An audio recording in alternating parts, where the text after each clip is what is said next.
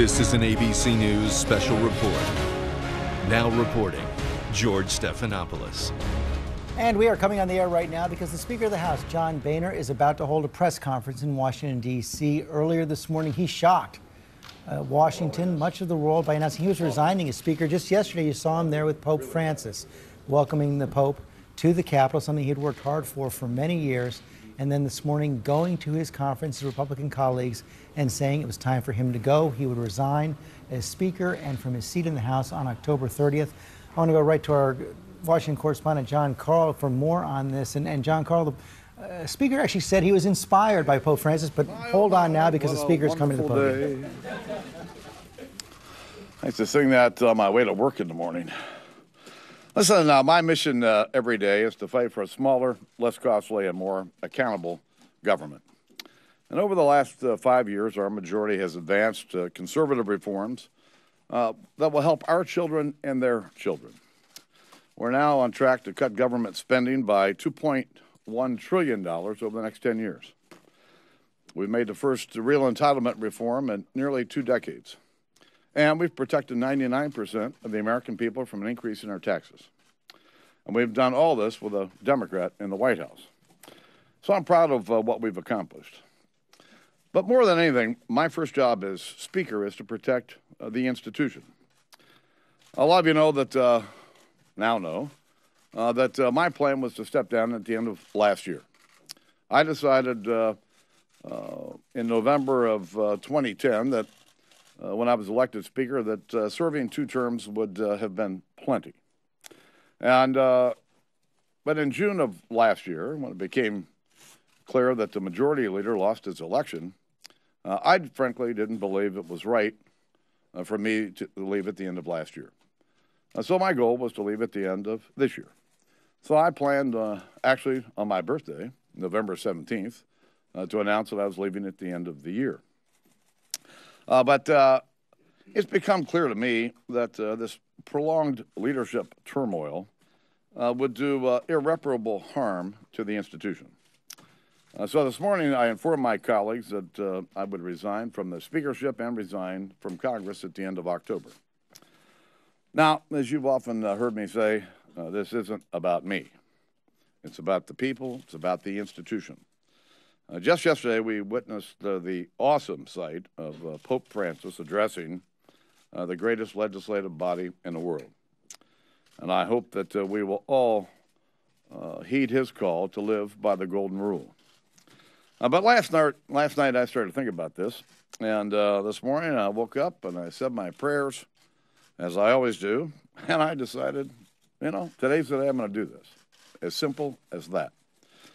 That's the code I've always lived by. If you do the right things for the right reasons, the right things will happen. And I know good things lie ahead for this House in this country, and I'm proud of what we've accomplished, especially proud of my team. I've been here my 25th year here, and I've succeeded in large part because I've put a staff together and a team together, many of which have been with me for a long time. And without a great staff, you can't be a great member, and you certainly can't be a great speaker. I want to thank my family for putting up with this all these years. My poor girls, who are now 37 and 35, their first campaign photo was in July of 1981. And so they've had to endure all this. It's one thing for me to have to endure it. I've got thick skin. But the girls and my wife, they've had to put up with a lot over the years. Let me express my gratitude to my constituents who've sent me here 13 times over the last 25 years. You can't get here without getting votes. And I said this often. People ask me, "What's the greatest thing about being Speaker, or about being an elected official?" And I said, "Well, it's the people you get to meet." I've met tens of thousands of people in my own congressional district that I would never have met, other than the fact that I decided to run for Congress. And over the years, as I traveled on behalf of my colleagues in the party, I've met tens of thousands of additional people all over the country. And you meet rich people, you meet poor people, you meet interesting people, and probably a few boring ones along the way. But I can tell you that 99.9% of the people I meet on the road, anywhere, could not be nicer than they've been. It's been wonderful. It's been an honor to serve in this institution. And with that, all right, Junior, go ahead. Speaker Boehner, you were noticeably overcome with emotion yesterday. Really? Oh, what a surprise. I'm curious, if you reached this decision last night, if the grace of Pope Francis led you to this decision. No. Yesterday was a wonderful day. It really was. And was I emotional yesterday? I think I was. I was really emotional in a moment that really no one saw. As the Pope and I were getting ready to exit the building, we found ourselves alone. And the Pope grabbed my left arm and said some very kind words to me about my commitment to kids and education. And the Pope puts his arm around me and kind of pulls me to him and says, "Please pray for me." Well, who am I to pray for the Pope? But I did. If it wasn't the Pope, then what was it? Listen, it was never about the vote, all right? There was never any doubt about whether I could survive a vote. I don't want my members to have to go through this. I certainly don't want the institution to go through this. And so, especially when, I knew I was thinking about walking out the door anyway. So it's the right time to do it, and frankly, I am entirely comfortable doing it. Mr. Speaker, I've heard you say before that a leader who doesn't have anybody following him is just a guy taking a walk. That's right. I got plenty of people following me, but this turmoil that's been churning now for a couple of months is not good for the members, and it's not good for the institution. And if I wasn't planning on leaving here soon, I can tell you I would not have done this.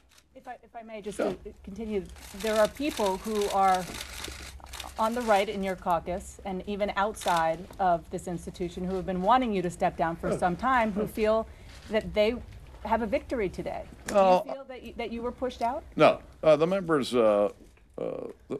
I'm glad I made this announcement at the conference with all of my Republican colleagues because it was a very good moment to help kind of rebuild the team.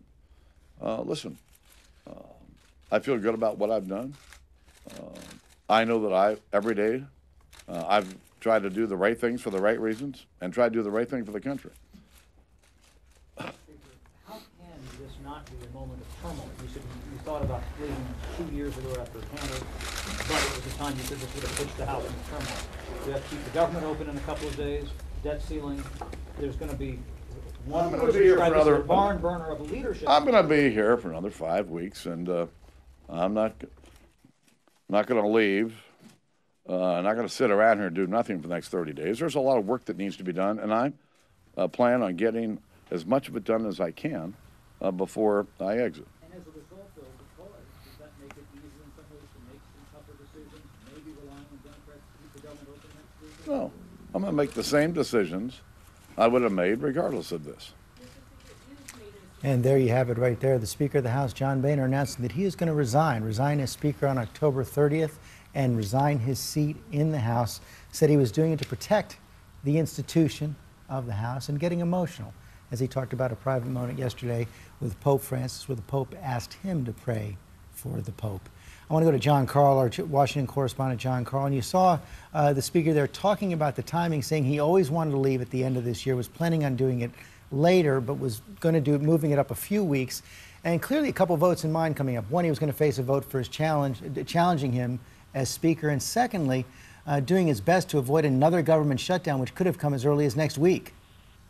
Yeah, Boehner was going to face a real battle for his own leadership. He went out on his own here, George, but there is no doubt it would have been a tough fight just to hang on to that speakership. And funding for the government runs out on October 1st.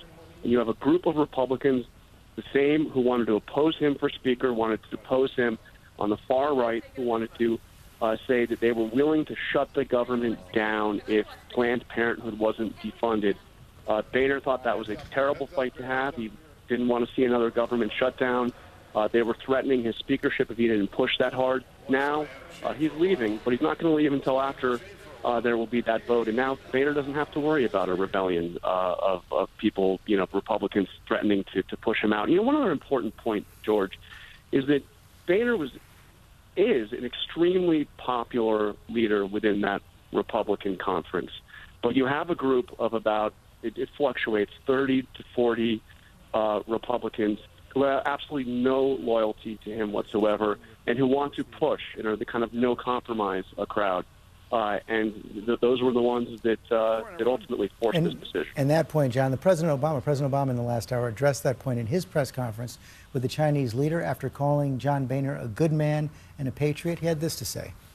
My hope is there's a recognition on the part of the next speaker, something I think John understood, even though at times it was challenging to bring his caucus along, that we can have significant differences on issues, but that doesn't mean you shut down the government. That doesn't mean you risk the full faith and credit of the United States. You don't invite potential financial crises. You build roads and pass transportation bills, and you do the basic work of governance that ensures that our military is operating and that our national parks are open and that our kids are learning. And there's no weakness in that. That's what government is in our democracy. You don't get what you want 100% of the time. Cokie Roberts, that's the president's hope, but whoever becomes the next speaker is going to face an incredible challenge. Absolutely, because this will give strength to the people who think that it compromise is a bad thing. That combined with the Republican presidential candidates who are out talking about fighting the government, fighting the president. 72% of Republican primary voters in a recent poll say that they're against the Republican leadership of Congress. And now those people have a lot more power. And Matthew Dowd, this was playing out today on the campaign trail. Exactly. Ted Cruz has already lambasted him in the moment that you would look for graciousness. I just think the moment we have is a convergence of a pope with many historic moments, and now we have this momentous moment, and they're going to be forever linked. As the speaker said, this decision is linked to the Pope's visit here. Capstone of his career, something he'd fought for a long time, that visit of Pope Francis. Thank you both very much. Thank you all for joining us. We'll be back tonight with World News with David Muir, and the Pope's travels through Central Park. 80,000 people expected later this afternoon. This has been a special report from ABC News.